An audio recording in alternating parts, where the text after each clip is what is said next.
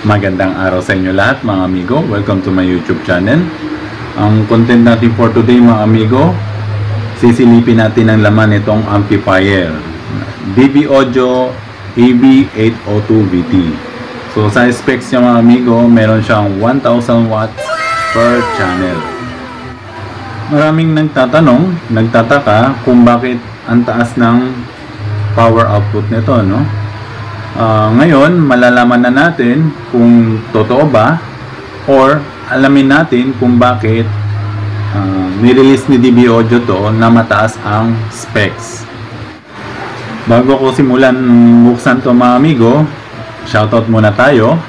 So, shoutout kay Spider Dog, kay Idol Pops Battle Paupa Sound System, kay Sir Amigo Black Box Light and Sounds, kay Oriel Capitulo, at sa lahat ng members ng Team Spectrum Sound System. Shoutout sa inyo lahat mga amigo.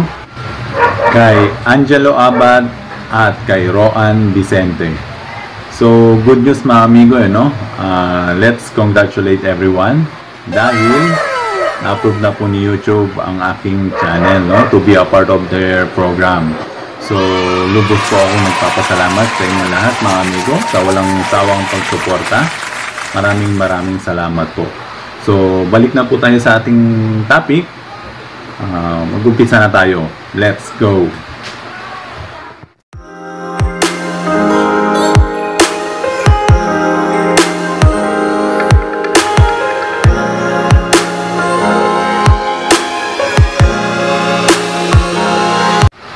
Umpisahan ko na itong buksan mga amigo.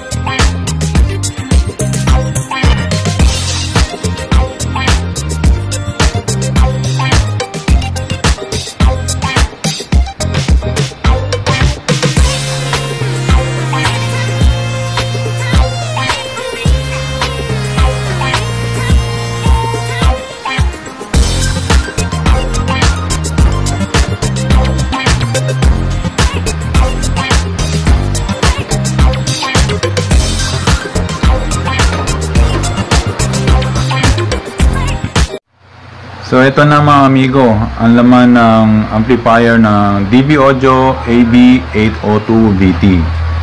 So fresh na fresh pa siya mga amigo.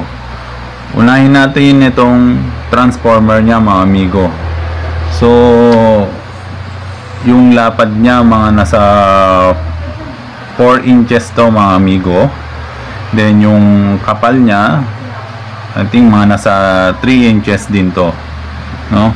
Silipin natin yung voltage niya. Ayan. So ayan, 33033, 12 volts mga amigo. So, medyo mababa siya para sa power output na 2000, no? 1000 per channel. Punta naman tayo sa kanyang capacitor. So ang kanyang capacitor mga amigo, ito dalawa lang, no? 6,800 microfarads at 63 volts mga amigo. So dalawa.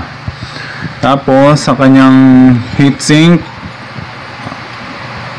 okay lang din, tamang-tama lang din po yung kapal. Maayos na din.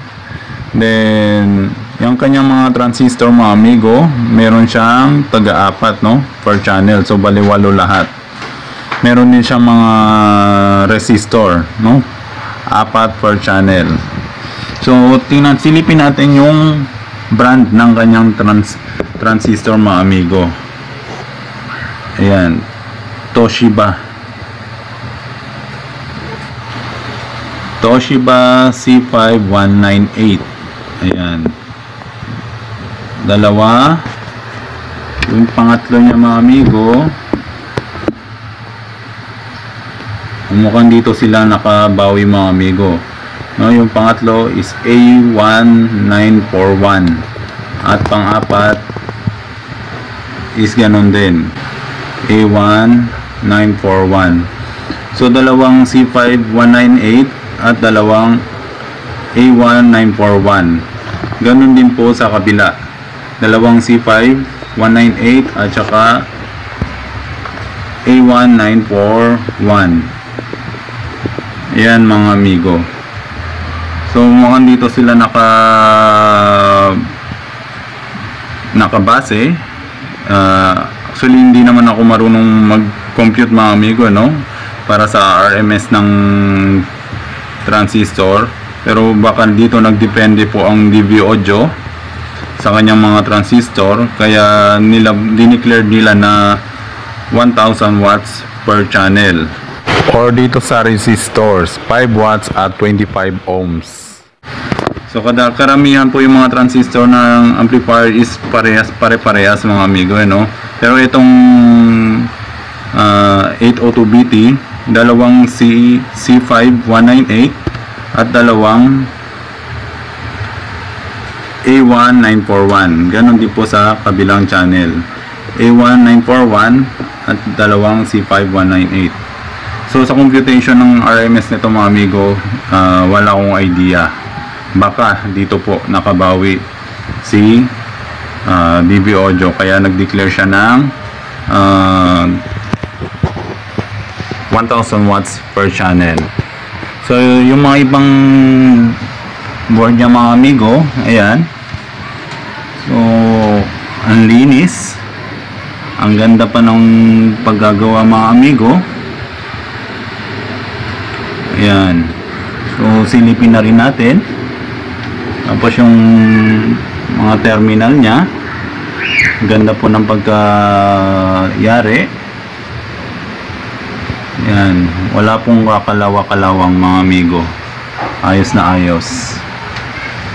So ayan mga amigo, medyo nalinawan na tayo. So mukhang hindi talaga siya legit na 1000 watts per channel mga amigo, no? Pero hindi natin masabi dahil napansin nyo po yung kanyang mga transistor is dalawang magkaiba. So baka sa computation po nung RMS na yun, baka doon po na medyo nakabawi si DB Audio, kaya dineclare nila ng ganong kataas ang power output nito. So yan mga amigo, sana nagustuhan nyo po aking video at may natutunan kayo at nalinawan na rin po tayo, no? So sa mga nagtatanong na at nagtataka na ganun kataas ang power output niya, mukhang hindi po siya ganun, hindi po totoo mga amigo, no? Estimated nito baka nasa 500 to 600 watts lang to. Pero anyway, sa performance niya, saludo ako. Ang ganda po ng performance niya mga amigo. Kayang-kaya niyang i-drive na 4 de 15, no? Pero ang i-load niyo mga amigo is mga nasa 300 to 500 watts lang, no? Wag naman po yung masyadong mataas na wattage, no? Para hindi po masira ang amplifier. At syempre sa paggamit po, kung paano nyo i-tone yung mga tone control nya, yung lalo na po yung volume, huwag nyo po isagad. So yan mga amigo, maraming salamat po sa panonood. Kung bago po kayo naligaw sa aking channel, please subscribe mga amigo. Paki-click na rin ang bell button para ma-update kayo sa susunod kong video, at pa-like na rin, no? So hanggang dito na lang mga amigo, maraming salamat.